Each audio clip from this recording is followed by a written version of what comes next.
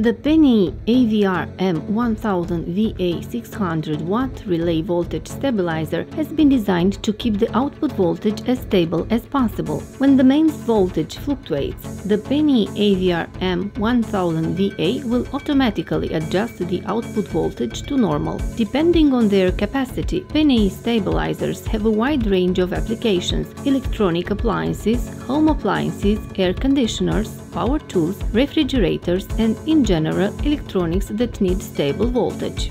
When the unit that measures the input voltage detects a variation outside the preset range, it will send a signal to the control unit. This will switch on, switch off the relays connected to the secondary voltage transformer to compensate for the variations and for a more precise control of the output voltage in the preset range. Copper coil is the basic component of the voltage stabilizer. Voltage stabilizer with relay PNI AVR M1000VA 600-watt uses high-quality pure copper. Thus, the coil has longer service life and a higher efficiency. The maximum load supported by the PNI AVR M1000VA voltage stabilizer is 600 watt 2.6 amperes. The 600 watt 2.6 amperes capacity of the stabilizer allows the connection of household appliances, including TVs, printers, fans, and more.